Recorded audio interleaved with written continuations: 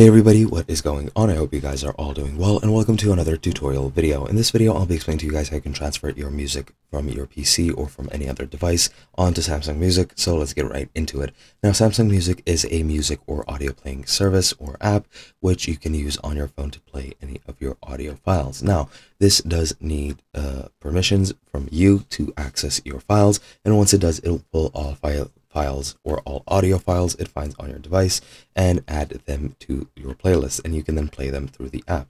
Now, to actually add those files, you have a couple of ways you can do this. You can use the PC by connecting a USB cable and finding the files on your device and adding them to your from your PC to your Samsung or Android device. You just transfer them, and that's pretty much it.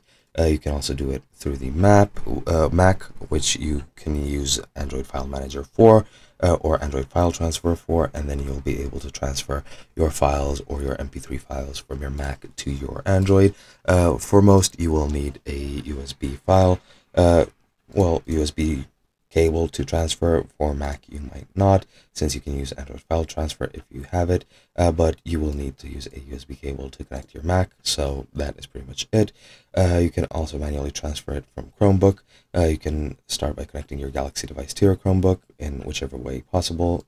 Usually it'll need a USB cable, and then the Files app will open up the device you wish, and you can transfer your files.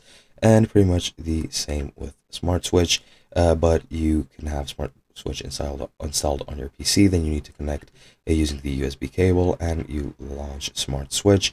And if you've already created a backup, you can restore it in the Smart Switch window, and you can manually select files and add backup data to this, and then create that backup with the music files. And that's pretty much it. All you need to do is use a USB cable, connect your devices, and transfer the files manually.